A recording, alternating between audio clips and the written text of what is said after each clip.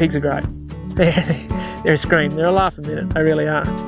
I have friends that say they're really like people. You have all kinds of personalities. You've got grumpy ones, you've got friendly ones, you've got happy ones, you've got sad ones, you've got everything all mixed up. And they're very intelligent, so they keep you on your toes, which is good fun. So my name is Michael Hicks. We started a business called Extraordinary Pork, which grows free-range pork. We're working with Michael and Alex Hicks to do a major planting that they've done in a creek line that runs from one end of their property to the other.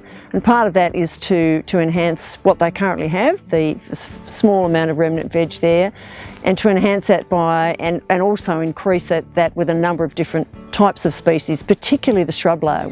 LLS has been really good in that they've given us some funding to do some of this fencing that's here behind us and do some tree planting and establish some of those trees that we so desperately need. They've been a key part of us achieving some of the things that we really want to achieve here. They have a long-term vision.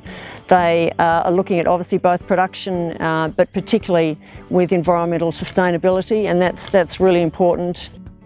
So when we first started here, there was about 40% ground cover, and now we're probably up to about 65%.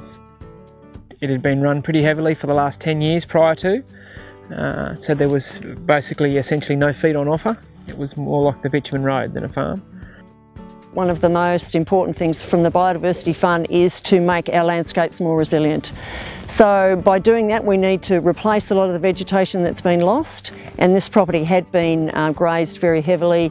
Any opportunity for any seedlings to come up didn't happen because they were generally grazed pretty quickly, either by stock or by native animals that would come through looking for something a little more tasty to eat.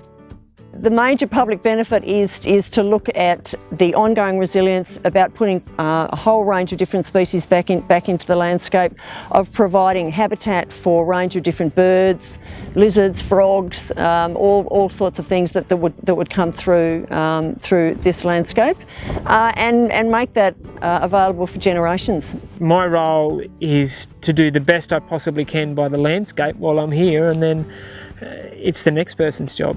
You know, I have a responsibility to restore it to the best of my ability and leave it in a better place than where I found.